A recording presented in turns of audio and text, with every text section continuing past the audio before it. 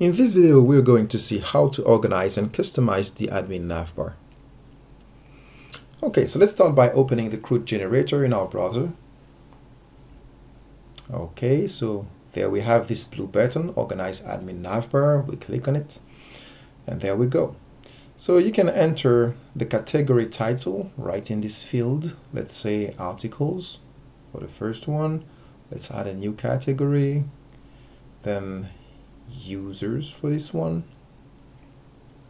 Okay, you can as well choose the icons you prefer for each table. Okay, so let's do so.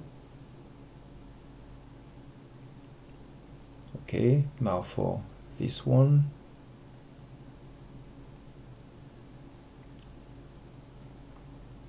Yeah, okay, you can as well drag and drop the tables to organize them inside the categories, and then let's save the navbar.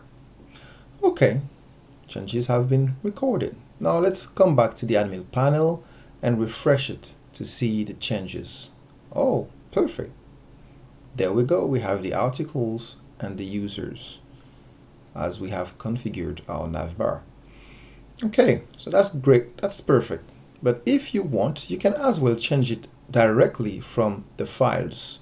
So if you want to do so, you will have only to edit a simple JSON file that you can find in the folder admin and then CRUD-data. Okay, so let's see what it looks like.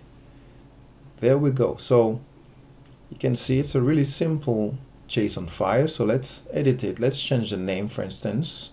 So users new name. Then we save it. Okay, let's push it on the server. Okay, there we go. Now let's check to see if we can see the changes on the admin panel. We refresh it, and there we go. Users new name, as you can see. Okay, that's perfect.